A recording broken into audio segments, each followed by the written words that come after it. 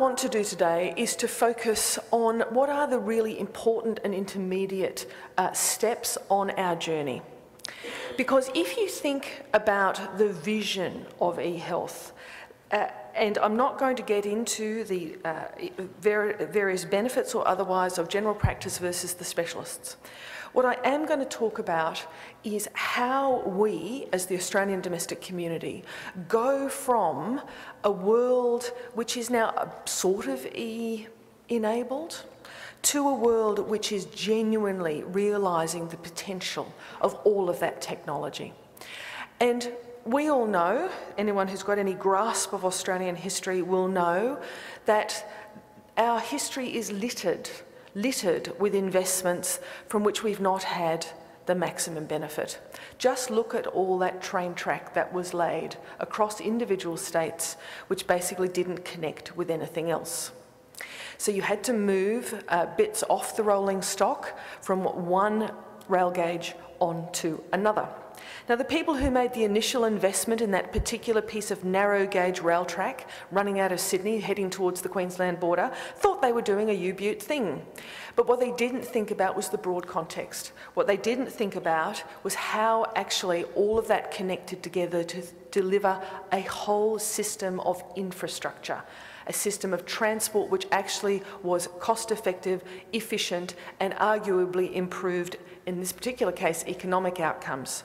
What we want as health professionals, as health administrators, as people who are from various perspectives passionate about health, we want infrastructure that enables optimal, indeed great, patient care. We do want, as has been suggested to us by various other people, care which actually is driven by the patient. Now, the truth of the matter is that those 15-year-olds who do not even know what the term bank teller means, bless them, and when I tell my 18-year-old son he needs to take a cheque someone sent him and he needs to deposit it in the bank, he goes, "What?" We want those 15-year-old kids, those 10-year-old kids, and Lord help us, but the 3-year-old kids are already paying with their iPhone. We want them to be able to use those skills to be an active partner in healthcare. We want them to know what their glucose is. We want them to be informed about exactly how many times they did that full knee extension if they've had something done to their knee. We want them to understand why it's actually in their interest, and Lord knows the broader community interest, for that to happen. E-health is about all those things. If we look at where we are now, we are an ageing population. We're not on our own there, let's be honest. We also are ageing in the sense that our old are increasing significantly as a proportion of our population. Now, frankly, that's a good thing. It means most of us are going to get to a much older age than people in the earlier generation. What's not to like? There's a lot to like here. But as has already been said to you very clearly, we know that that means there's going to be lots more chronic disease. What we also know is that having a health system that actually delivers to people's actual needs and engages them properly requires a system which is fit for purpose in every sense. It requires a system which actually delivers not only first-class, optimal clinical care, but it does it in a way that, can I say with my taxpayer hat on for a second, does it in a way that we can afford. We want to be able to share our national wealth in terms of health outcomes with all of our citizens. We do not want a world where Indigenous peoples have shameful life expectancy. We do not want pockets of people in our communities where you drive across several suburbs and you get out of the car in those suburbs and you look around at the BMI surrounding you and you know that this is a walking time bomb in terms of chronic disease and therefore shortened life expectancy. We don't want that. We don't want it. And that's actually why we're indulging in a number of important things, health reform being one of the crucial ones. And it is the case, as I say, that my job is never done. Because health is never static. It's not something that stays still. We constantly have to keep our health system and our electronic health system up to date. That's why we're doing major things in hospitals, in GP and primary healthcare, aged care, mental health, etc., etc., etc. But E is an absolutely crucial part of that. What we need to do is potentiate to enable the kind of reform that will deliver those fantastic outcomes to all of our community. And our strategy, our e-health strategy, is absolutely part of that. So essentially, we're trying to improve safety and quality, we're trying to reduce waste and efficiency, we're trying to improve the continuity of care, and we're trying to basically ensure this patient-centred notion. Now, I was worried when Ricky described the notion of the personally controlled electronic health record. He started with the word brave. Some of you may have seen Yes Prime Minister, which is currently touring the country. Some of you would know that that is a seriously negative term in bureaucratese. Minister, that would be brave. Minister, that would be commendable, I think was the other word he used. So I'm now deeply concerned, but nonetheless, we're committed. We're in, we're doing it, and that's all there is to it. So frankly, tough luck if it's brave. But actually, it's great, it's brave. Because clearly what we want to do is to put on steroids to accelerate uptake. One of the reasons we have driven so hard around the core elements of the electronic health program that we've been rolling out for, and I say this with a slight flinch, the 10 years I've been secretary of this department, is precisely because we want fast uptake here ultimately for all of our citizens and not just small parts of our community. And if we are going to avoid the rail gauge problem, if we're actually going to get those outcomes out into Yuendamu, out into Mount Druitt, out into Mount Gravatt, we have to basically make sure that we have a capacity which is national and, dare I say, is omnipresent. The kind of vision that you've had outlined to you, which is ultimately everyone getting out their app on their iPhone and being completely connected, getting the teleprompt when they have negative symptoms which they're getting relayed to them, that is a vision that frankly we'd all like to see. And the e-health strategy, which was agreed, as you've already heard this morning, was agreed by ministers, was about making that case both inside government, but more importantly, charting those crucial steps for us as we head towards what I describe as only the beginning. Only the beginning. Now, I've got a whole series of anecdotes I could give you, real ones, about people who will have real effects. I don't need to give you those. You know them. You understand them. So are we ready for the 1st of July? What do you reckon? If you don't say yes, I'm really worried. Good. Good. Because basically, I think we are ready to take the first steps. We don't know what the end of the journey is. And actually, we have been on the journey to date. But we do know about Australia that we have 11 million internet subscribers. And you know as well as I do that for every internet subscriber, there's a hell of a lot of users. We also know that we have millions and millions of handset subscribers. We also know that people actually bought things over the internet last year. How many of you made an internet purchase trusting your credit card to the ether? Hands up. Yep, exactly. You kind of grit your teeth, or you just don't even bother to do that anymore. You just put the number in and just watch the transaction record in case anyone got a hold of it, right? And occasionally have to cancel your card when it gets skimmed, right? Correct. Exactly. So the reality is we have a community who get it. They're ready for this, and in fact, they're kind of surprised that we haven't done it yet. They're kind of puzzled as to why it is sometimes a carrier pigeon has to take a piece of paper from one practitioner to another. So basically, we are, no doubt, as a community, ready to go there. Also, I would argue to you that basically we have a general practice community which basically is now electronically literate. We also know that GPs are supportive of this journey. They agree the majority of them, that basically they will actually encourage their patient to use an electronic health record. That is fantastic. What I'd like the general practice community, though, to do is to encourage the approximately 20% of GPs who do not agree or strongly agree to basically go out and have that dialogue with your colleagues, because this is not just something run by health departments. The other thing we know is that medical technology is moving along in leaps and bounds. And if you think about the kind of potential we've had outlined to us today, the genuinely e-enabled potential, which is not just point-to-point communication. It is about how people practice. It is what they do. It is the engagement of the patient in that process. It is the whole notion of accurate diagnosis, patient engagement, the engagement of all of the practitioners in that person's care, and can we suggest better outcomes? Why, that'd be great. Now, we do know this is already happening in Australia. We do know that basically we have in the Northern Territory something that is working. What's great about this, other than the demonstration effect, what's actually great is the social justice and equity side of this, because this is remote Aboriginal people. These are people who actually do have poor life expectancy.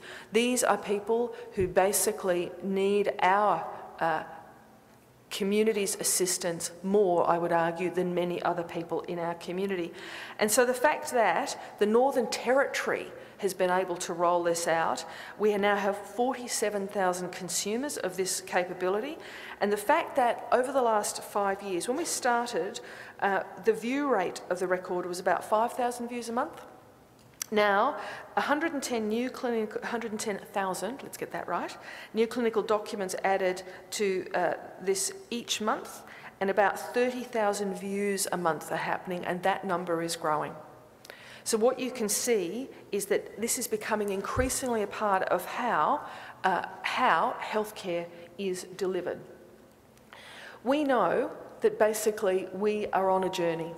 We know that we have to connect people. We know that we have to build technology, but not we, the government, the software industry.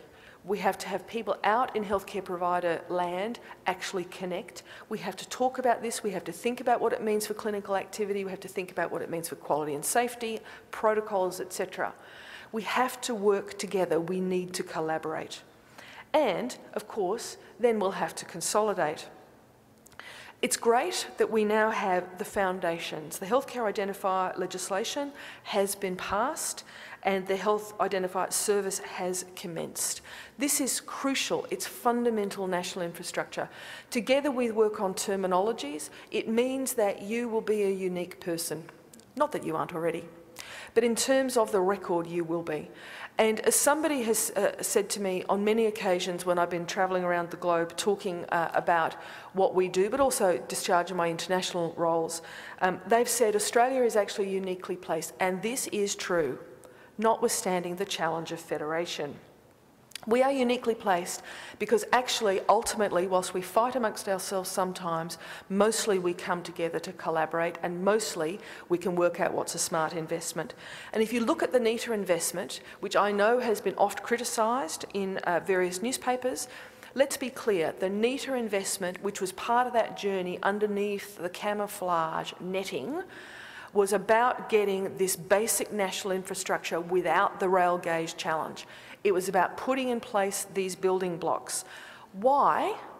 Not because I have grandiose plans to build one vast national system. Perish the thought. Not what bureaucracy's good at, not what I'm interested in, but what I am interested in is potentiating everyone out in industry to write product, to sell into the market, to enable, but to do it in a way that actually connects. To do it in a way that means you will be able to talk to whomever you need to talk to enable the patient to play that role that I've outlined. And that is why we have been on this NETA journey. And as you know, we are now getting the consumer participation in this. So consumer registration, which will basically start from the 1st of July. And you can see here all of the partners that are taking us to that 1st of July date. I'm kind of excited about the 1st of July, and I'm a little careful when I talk about it because I don't want to oversell the 1st of July. The 1st of July is the start of this national world. The 1st of July, when you can actually go and register, and you will be able to then look at, because it will be there, your Medicare data, your PBS data, things like immunisation and other things which will come on over time. But basically, all of these parties have been party to delivering this potential, this capability. But more importantly, we've actually had more capability deployed on this project than I have seen on many things in health, and that is great, because actually what we're doing is building something which is so important for the future. You all know we've got the national e-health sites, and one of our challenges is not only to make sure that they are really important showcases for this work so people across our country can understand this capability, but also that those sites can map into this national infrastructure. To do this, of course, we have given effect to what is absolutely crucial to this. We've heard importantly about the role of patients. Well, it's not just patients, it's actually clinicians. It's actually people who run health services. It's actually people who care and part of what we deliver, which is actually already a pretty good health system. And so in developing our legislation, we have made sure that we have talked to people right across the countryside. And because of that, I actually think that we are as well placed as anybody in the world. Now, I will acknowledge, and it's important to do this, that we can look around the globe at beacons, individual services, small areas of countries who have delivered exemplary, outstanding e-health capability.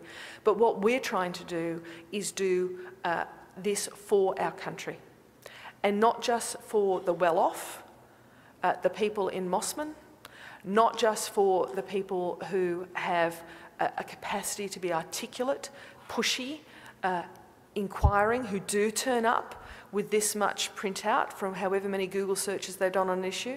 We are talking about the person whose fourth language is English, who basically will only go to a practitioner if they feel it's safe, culturally and in every other sense. So we have consulted about how this is structured, and it is absolutely our intention to ensure that we stay engaged and that this remains responsive to the people who are at the centre of this system. We've had some pretty big milestones, as I've already indicated. We've basically taken what I think are the absolutely crucial steps, and now, working with our change and adoption partner, we are looking to drive adoption. Now, you know as well as I do, the numbers are very easy to see and they're understood. Adoption will be slow to start. And one of the things I want to be very clear about, and be very clear about what is a reasonable expectation, is that we will not have 22 million Australians registered for an electronic health record on the 1st of July. And actually, we don't want them. We want measured, sensible, focused uptake. We do want populations who are going to get the most value and benefit. We do want general practitioners, and the Minister, I hope everyone appreciated the announcement she made this morning about the MBS and people's ability to bill when they're actually adding those records. We do want clinicians to make a conscious choice about which of their patients they will start on, who is going to get the most benefit, and then they can roll through over a period, and it may be a number of years, their practices, people who they will use this technology for. But what we want to do is we want to ensure that that take-up is measured, but that it is real, that actually we can utilise these capabilities for the common good. And if I go essentially back to the beginning, I can't get this to work. There we go. If I go back to the beginning and go back to something that Ricky said, and that is that ultimately those of us who are involved and engaged in healthcare, our actual vision is beyond the individual. Our actual vision is populations. Our actual vision is to be able to predict, intervene, chronic disease at the population level. Our actual vision, ultimate vision, is to be able to map infectious disease early. Our actual vision is to be able to spot the mutation in an influenza virus that has a shocking outcome much, much earlier than we currently can. Why? Because we will have the capability to actually intervene. We will have the capability to use everyone's expert knowledge to actually make a difference to global population health and not just to individual health. So ultimately, that is our vision. But we will not get there. We will not get there unless we start person by person, practitioner by practitioner, community by community, because that will be the jigsaw that we will build to deliver this whole picture. So I'm excited about the 1st of July.